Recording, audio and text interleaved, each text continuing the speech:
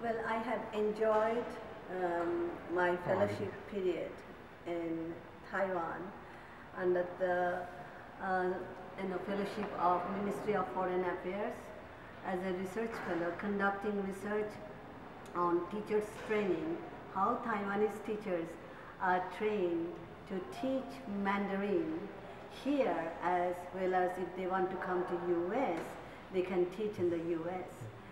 So my journey has been very, very delightful. I enjoyed every moment. I have visited Taiwanese schools, universities, private schools, public schools, small kindergarten, and cultural park. I have visited Kaohsiung, I have visited Winesand Mountain, I have visited Yangming Mountain, and it has been a great learning experience for me. I enjoyed every moment.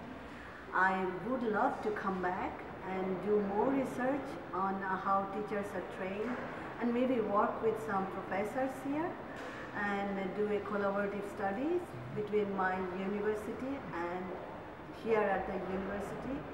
It was the most challenging part for me was the language.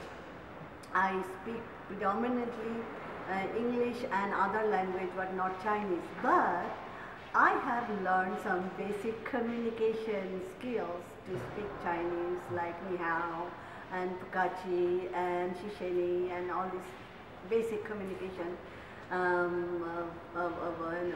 words. And I would like to learn some more when I come back.